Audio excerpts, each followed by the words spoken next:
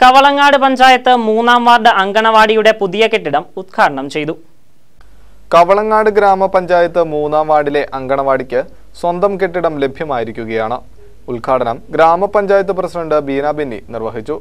3 ലക്ഷം രൂപ തനത് ഫണ്ടും കൂടി കയറ്റി വെച്ചാണ് ആകെ 6 ലക്ഷം രൂപ നമ്മൾ വെച്ച് DPCക്ക് അംഗീകാരവും കിട്ടി. നമ്മൾ ഇതാകെ വാർത്തിട്ടപ്പോഴും നമ്മൾ പലരുമായിട്ട് MLA അടക്കം പലരുമായിട്ട് ഈ ഫണ്ടിൻ്റെ കാര്യങ്ങൾ ചർച്ച ചെയ്തപ്പോഴും അന്ന് ഫണ്ട് ഇല്ലാത്തൊരവസ്ഥ, ആരെയും കുറ്റം പറയുന്നില്ല, ഇല്ലാത്തൊരവസ്ഥ നിലനിൽക്കുകയായിരുന്നു.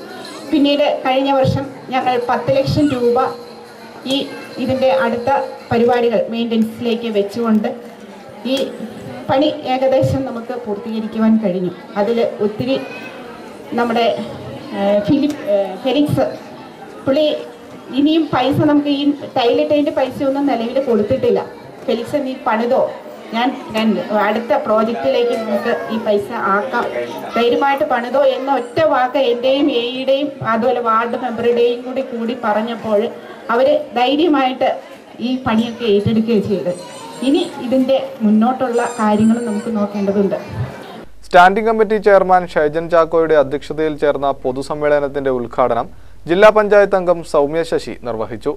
Pinky K Augustine, PS Rajan, Rachel baby, Ancy Binoy, Shiji Alex, Varghese Abraham, Joshi Kuriakose, AJ Ulahannan, ആശ Santhosh, Mercy James, Varghese John തുടങ്ങിയവർ പ്രസംഗിച്ചു.